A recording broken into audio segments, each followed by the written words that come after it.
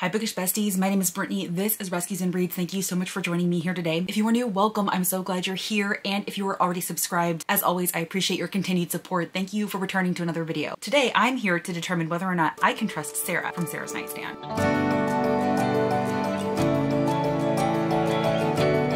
I am so excited to be doing this collaboration, y'all. I have mentioned Sarah multiple times on my channel. I have been following her on BookTube since I want to say about 2017. And since then, we've become in real life friends. I actually got a chance to meet with her back in 2022 when I was in the DC area. We hung out, we ate food, we went book shopping. It was phenomenal. And I'm so blessed to have her as a friend in my life. And she is currently undergoing her next military move. Her husband is in the military and it is time to move on to their next destination. And she was in need of some videos to film to kind of prepare for a time when she was going to probably be a little bit MIA and unable to film. And so I jumped at the chance to do a collaboration with her. Now I feel like Sarah and I are pretty in sync a lot of the times with our bookish tastes. We both read very, very widely. And a lot of the times our thoughts and opinions on books are not super varied. You know, maybe they're like a star rating off or something like that. But there are times when she absolutely loves a book that I hated and vice versa. So we came up with this idea where we were going to recommend 3 books from each other's to be read shelves that we loved dearly and that we want the other person to read to see basically if our tastes are going to align with these books. And so we have both made our selections. We didn't tell each other what they were ahead of time. So this is also going to be like a reaction video. I am going to play the video that Sarah filmed recommending the books to me. I'm going to be seeing this for the first time just as y'all are. Now each video is going to contain 3 main selections. And if I have maybe read one of these books since she filmed the video, there were also 2 backup selections as well. So I will go ahead and play the full video so we can see all of her selections and why she made them for me. Over the next couple of months, I'm going to be reading the 3 main selections and we're gonna see if I can trust Sarah and her recommendations. So without further ado, let me go ahead and get up the video that she filmed and we'll see what she selected for me. Hey Brittany,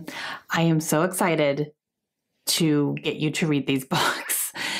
Okay, I took quite a bit of time to try to figure out what I wanted to force you to read. Let's be real, I'm forcing you. Now these are books that I have given all of them 5 stars. Every single one.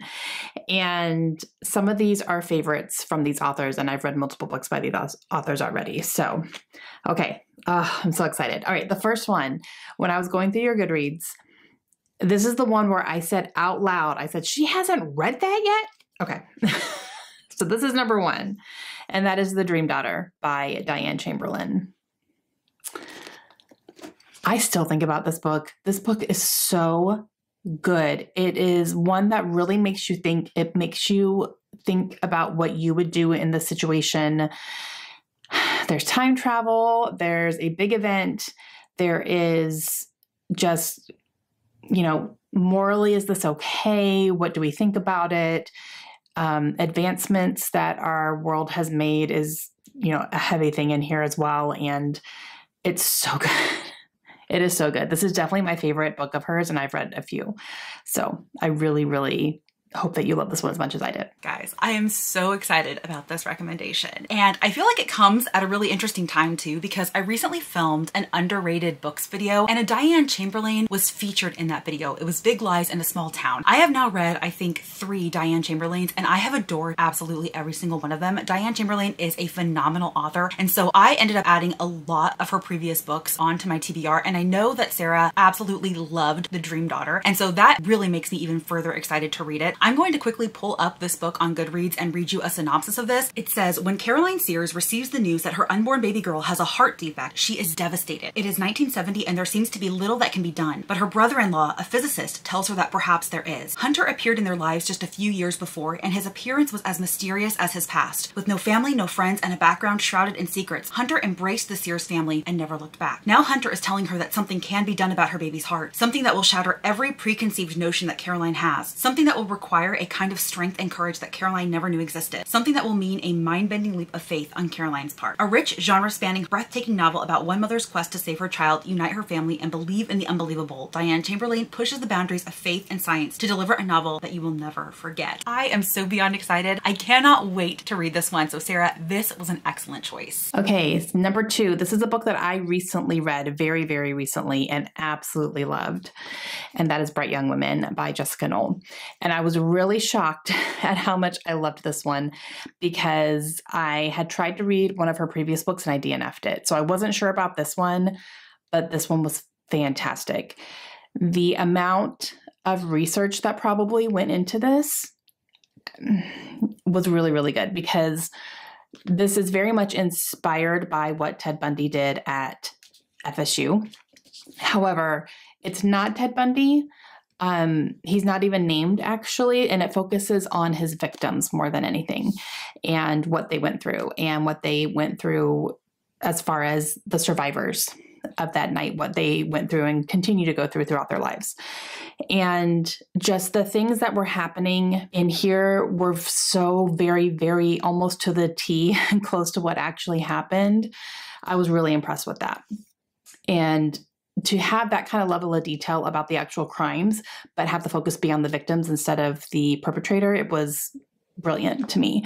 So I really hope that you like this one. So funny story, because Sarah actually mentioned this in her video. I was not originally going to add this to my TBR. I was very hesitant because I had never read anything by Jessica Knowles before, and the other couple of books that she has out have very low ratings on Goodreads. So I never had any interest in trying her. But then this book came out and I was really intrigued because, like she says, this is kind of based around what Ted Bundy did, but he's never actually named in the story, but it's very much kind of focused on the victims of his crimes. And I absolutely loved the idea of that. And it had been getting such rave reviews. A lot of people who read this really, really loved it. And so I wanted to read it as well. This is actually one of the more recent things that I put on my TBR, and it's one of her more recent reads as well. So I'm very, very excited to get to this one. All right, on to the third main pick. Okay, and finally, I wanted to give you a series finisher, because I know that series is a big thing for you, and this one will help you finish a series. So I want to recommend my favorite,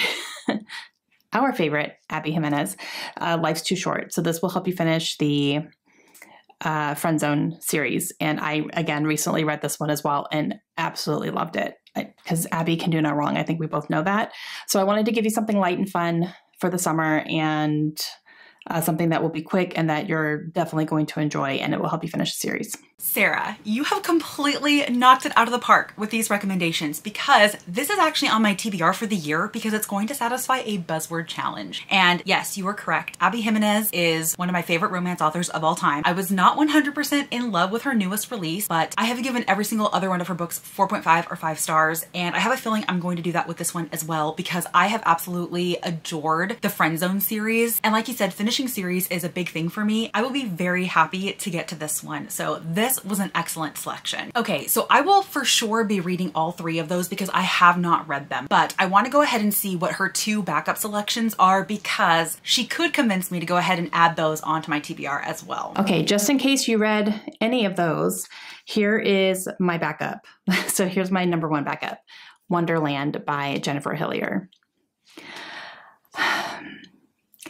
I don't know that I have the popular opinion on this one, to be honest with you, but I absolutely loved this. I thought it was fantastic. And the setting is great, being set at a carnival, and there are definitely some, crazy intense scenes in here, and creepy and corruption and all sorts of stuff, like a lot of things going on behind the scenes. I loved it. I thought it was a great time. And so I hope you do too. Okay, and this one, I saved it for last because I know that you were planning at least to read another book by this author, and I didn't want to give you both of her books at the same time because she's only written 2. But when I saw that you had held up her other one, I was like, oh, I was going to pick that. And I went, oh no, I wasn't going to pick that one. I was going to pick the other one, because this one I liked a tiny smidge better, just a smidge, like this much better. But that's Drowning by TJ Newman.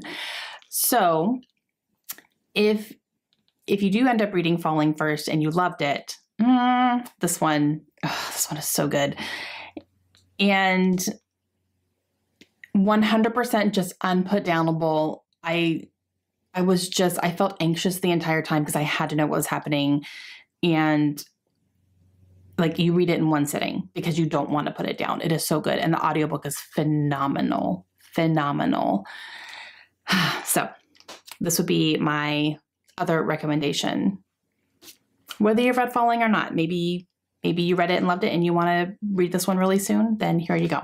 Okay, those are my picks for you, Brittany. I really, really hope that you enjoy them, and I cannot wait to hear your thoughts along the way. Okay, Sarah, you absolutely knocked it out of the park. So I love Jennifer Hillier. I will absolutely love to get to Wonderland if I can. And I did read Falling. I read Falling for the Amazing Readathon. So that was one of the books that I submitted for a sightseeing prompt, and I did really enjoy it. And I'm perfectly willing to read more from her. So these picks were phenomenal. I'm excited about absolutely every single one of them. I will be for sure getting to the main 3 within the next couple of months. And I'm excited to bring y'all my wrap-up video for that to see if I loved these books just as much as Sarah did. If you have read any of the books that Sarah has recommended to me, please comment down below and let me know your thoughts. I would love to know.